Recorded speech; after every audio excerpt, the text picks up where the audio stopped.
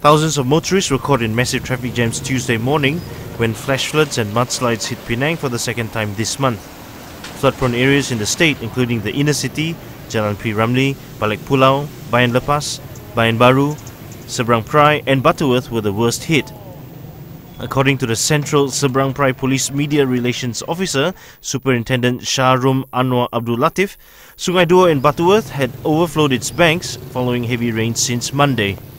He said amongst the other affected areas were Air Puteh and Taman Manggis in Balik Pulau, where the water rose to about 0.3 meters high. Bayan Lepas Assemblyman Syed Amiruddin Datuk Syed Ahmad said 5 villages, Kampung Nelayan, Kampung Masjid, Kampung Padang, Kampung Bukit, Kampung Seronok and Kampung Binjai were badly affected. He said food and emergency aid was being distributed to the villages, but unfortunately, Hari Raya preparations for many families have been ruined.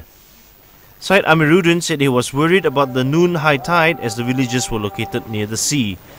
According to the State Meteorological Department spokesman, the intermittent rain should clear by Wednesday. Live along to Star Malaysia.